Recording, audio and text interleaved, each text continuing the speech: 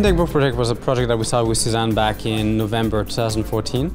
And the idea here was to create the first globally crowdsourced book on fintech. Suzanne and I, we both started our own fintech ventures, and there was no single knowledge source on fintech.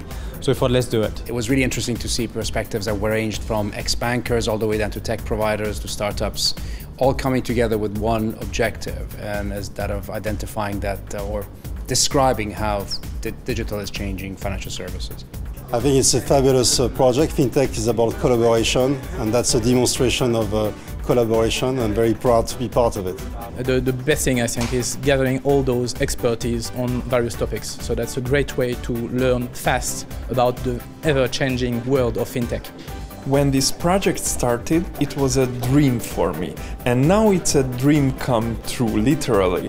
I see fintech is more sort of social innovation, and we see it from the book itself, where it's kind of crowdsourced of ideas actually from around the world. I think it was an amazing project. I think it's not done before, and we had a lot of fun collaborating and contributing, and it's been great to do the book signing. What Suzanne and Janus are doing now to bring all the people together, writing this book, sharing their knowledge, not just with each other but also with the rest of the world, is a great initiative. This is a special group of people. These are people that have come together to drive to one goal, and that's to educate themselves but educate the globe, really.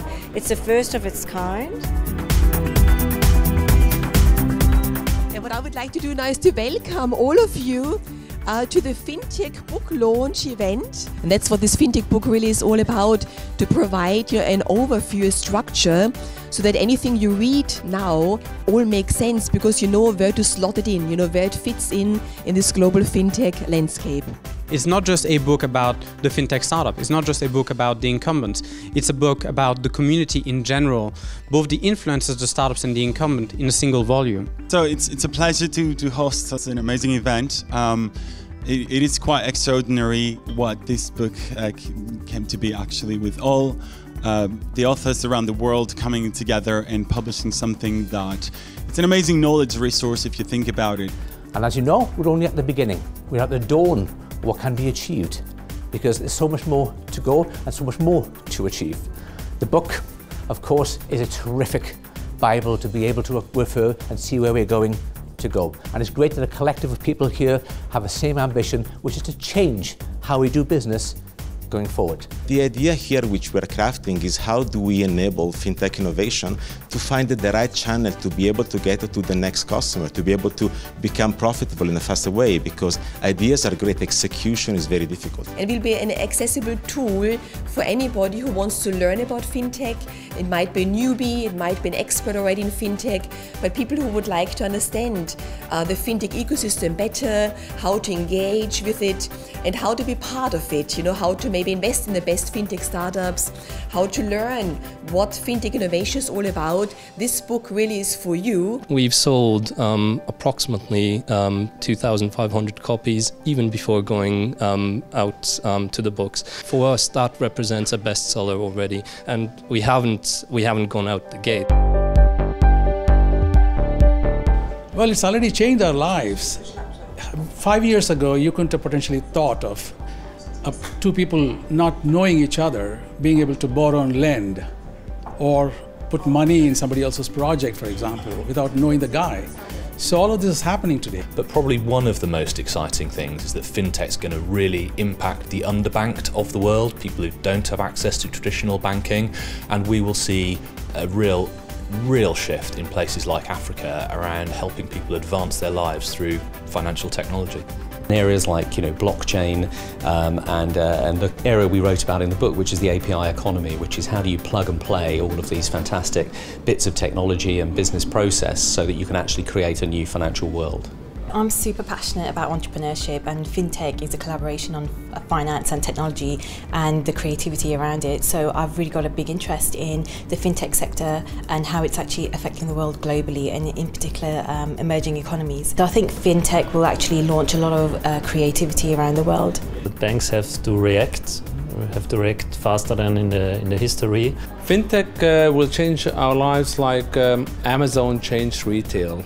And fintech will change the banking business the same way. I think that fintech, that's a movement that shows banks the path how to change and how to be more innovative and use all these new modern technologies.